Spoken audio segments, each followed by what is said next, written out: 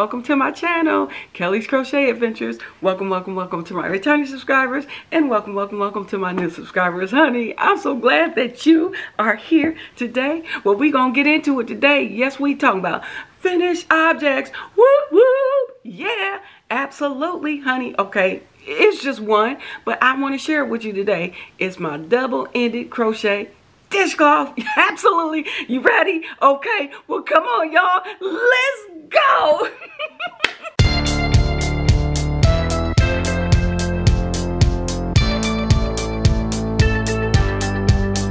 All right. Listen, let's get into it. It is my double-ended crochet knitted. Why am I calling it knit? Lord, it's crochet. Double-ended crochet dishcloth. Absolutely. Yes, I finished it, and I want to show you, I was working on this in my live, and I just want to show you what the end result is. And this is the finished object. This is it. Isn't this beautiful? Okay, check it out. First of all, let's get into the jigging. Production, you gonna show the colors? Thank you. Good gracious. Can we show the stitches? Oh, we can? All right. So this is in the colors. These are two different colors. One color is a variegated with white, blues, and like tan colors, and the other is a solid blue. And so with this, this is double-ended crochet. Oh, let me get closer so you can see. So you got one side. This is the whatever side you want it to be, and then here's the other side.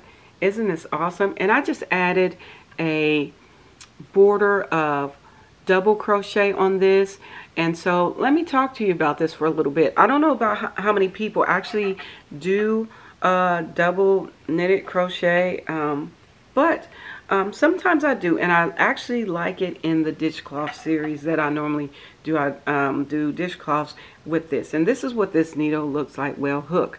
It's a double-ended crochet hook. Some people call it, I think somebody told me in a live they call it CroKnitting, but I've always known it as double-ended crochet ever since a long time ago. Yes, very long time ago. But this is the hook. This is what it looks like. So this is a size J hook, 6.0 millimeter hook, 6.0 or whatnot, and you've got a hook on each side. It's the same size on each side, just turned differently. So yeah, this is it, and this is actually what I used to make this. Now I used a different hook for the border. I used a size 5 for the 5.0, which is a H, which you know what her name is, Haley. That's what I call her, girl, Haley. Oh yeah, this Jessica.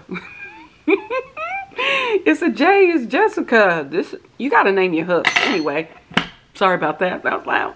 Anyway, that hook is what I used for this. Now it puts me in the mind of Tunisian crochet. So if you can Tunisian crochet, you can double-ended crochet for real, or crow knit. So this is what it looked like, and it's a series of going back and forth. Now with this, the difference between double knitted crochet, okay, the difference between double knitted crochet is that you use two separate colors, one on each end. All right, so you start with a chain of your whatever your solid color is, or whatever your main color is going to be, right? You do a chain, and then you cast it onto your hook like you would for Tunisian. And instead of taking off the loops, you know, going that one way, you actually turn your hook and you cast on or you cast off the loops from your hook with your color B.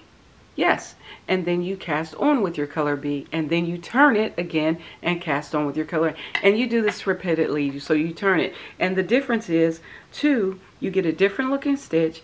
Also, it does not curl up like Tunisian curls up. You know, when you're working on Tunisian, y'all know what I'm talking about. It'd be rolling up like this. You got this little roll. You'd be like, oh Lord, where's my project? And it's like right there rolled up like that. Well, with double-ended crochet or crow knitting, guess what? You don't have that. It's like I have not blocked this at all. There's no blocking here. No. So that's what I did. So one side you can see the secondary color, which is the variegated color, which is the tan and it's kind of like a white or light blue and blues throughout. And it gives it a kind of a cool pattern. Check it out. And basically this stitch is the simple Tunisian stitch. Yeah, it may look a little different because it is double-ended crochet, and that's fine. But I don't know. I just wanted to share it with you because I don't know how many people actually do this. I just want to share. And so here we go. Check out those stitches though. Isn't that nice? Production being nice today. She kind of showing you making it on the brighter side of all right, thank you. Thank you, production. Good gracious. But this is the one side. Let me see. I can turn it to the other side so you can see. See the stitches here. It's very nice. And so I just added the like I said, I put a double crochet border on, and I used a separate crochet hook, a regular crochet hook, to border it, and that's what I did. Yeah, so this is it. So I hope you can get into this a little bit if you are into trying something different. Hey, I completely recommend trying it. I mean, it's nice and it's different. It's a different flow from crochet. It's a different flow from Tunisian crochet. But, you know, like I said, same stitch, simple Tunisian simple crochet is what I use. I just changed, let's see, how many? I thought I chained 28, but I chained more than that. But that's all right. It was simple Tunisian crochet. I was just messing around with it. And this, the border, I think, brings it out. And a lot of times we end our borders with just like a single crochet and we call it a day. Honey, no. Go ahead and add a border to your work. Listen, you add a border to your work outside of, I mean, I did use a single crochet, you know, as the base. That's what I started with, and then I added the border after that. So if you single crochet it around and then just go ahead and get jiggy with it, and add a border to it, it just makes it a whole nice project. It makes it even nicer. I'm not saying single crochet isn't nice. It's beautiful. You can even end it with single crochet if you want, but you want to give it a little bit of a zhuzh factor, honey, add a border. And it don't have to be this one. You can get jiggy with borders. You can make a whole dishcloth look like just elegant with a border for sure. So try it out, check it out.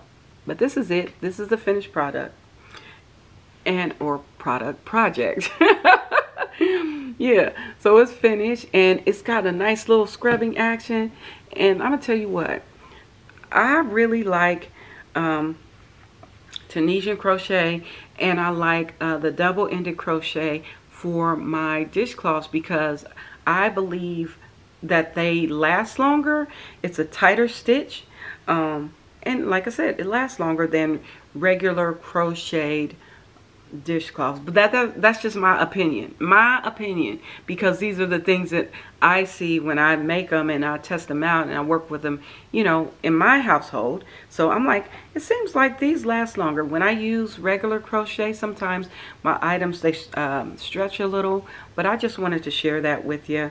I hope that you have found this to be a little bit helpful. If you're interested in doing something like this, hey, put it in the comments below and let me know what you would do with it, because you can do all kind of stuff with double-ended crochet, honey. Absolutely. You can make blankets, afghans, with scrap yarn or whatever. I'm gonna find my double-ended crochet book with the scrap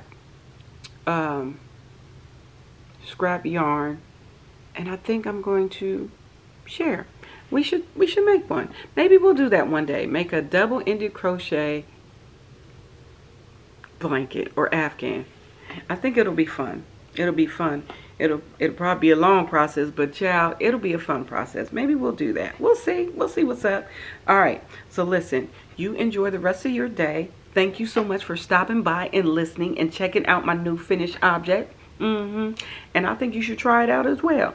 Try it. You might like it. But if you already do this thing, you already in this space, honey, keep enjoying it when you want to enjoy it here. All right.